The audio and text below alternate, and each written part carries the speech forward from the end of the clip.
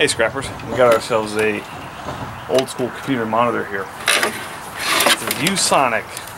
It's used in schools and classrooms all the time. Now the power supply has been snipped off.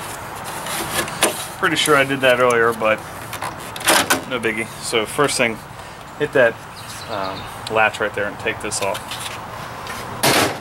And generally there's 4 screws here, and take the case off.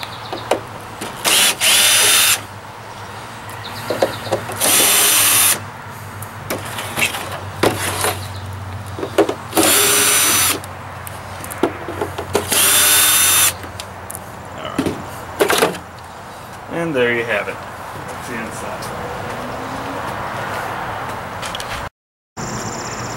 Alright, so one thing you want to make sure is it's been unplugged for a while, because this wire, any red wire coming from the transformer is hot.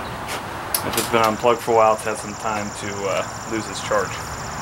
I've never been shocked, but I also generally make sure that my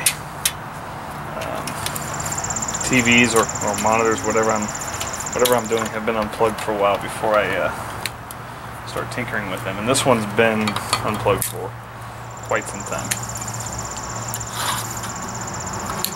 Anyway, so the big money components on this are this wire, that's the degaussing wire, and the yoke. You can see that bare right there. So it's in essence wires, a little bit of wire,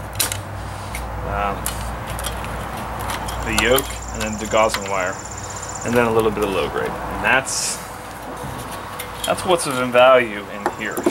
Alright, so these are kind of tough to get off sometimes.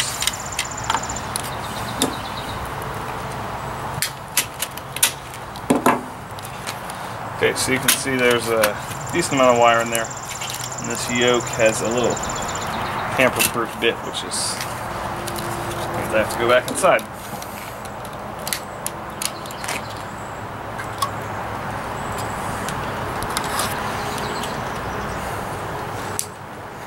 One thing you want to check is that this wire is actually copper. A lot of times these are aluminum, but this one is copper.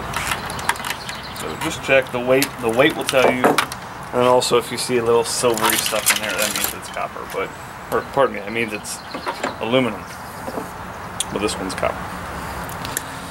So these are really easy. These are really easy to strip, and worth your time, because it's mainly copper and less insulation. Also, this thing, there's a silver wire that goes around. That's actually number 2 copper. So just keep that separate. See that? Just keep that separate. That's number 2. And generally, got about a pound or change of miscellaneous wires in here. Alright, there's our low grade board. Snip all these wires off. This one seems to have a whole lot of wires for whatever reason. It's got some good. They don't weigh that much, but still adds up. Throw in a bunch of these, all of a sudden you've got 50 pounds of wire, which is about 50 bucks. So just get your electronics, snip the wires, throw them in a bucket, take them all in at once. Now, I really like these little motors right here, because you can just snap those off, give it a little snip, and you just got some nice and easy bare bright right there. So this is one of the bigger ones I've seen, but there's another one right here, and this, generally they're little small ones like this. Alright, so here's what was inside that computer monitor. The yoke. Got some very nice bare bright in there. These usually have about 3/4 to a full pound of copper in it. So, usually worth your time to break that down. Some miscellaneous number 2 copper, some low grade, more stuff on here to pull off if you want. I just didn't this time. Some number 2 wire, Again, that degaussing wire, the big thick one that goes around the base, is worth stripping. As long as it's copper, you got to make sure it's copper first. And then, not all this is from this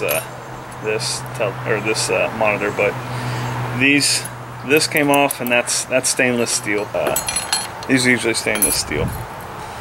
And so that's pretty much what you got in here. As far as value goes, you're probably looking at $1. If you break this down, $2 or $3. A little bit of steel, a little bit of number 2, and some low grade. So usually around $5 a television is a good standard to use. So there you go, Robbie 2 scraps. That's how you break down a computer to monitor.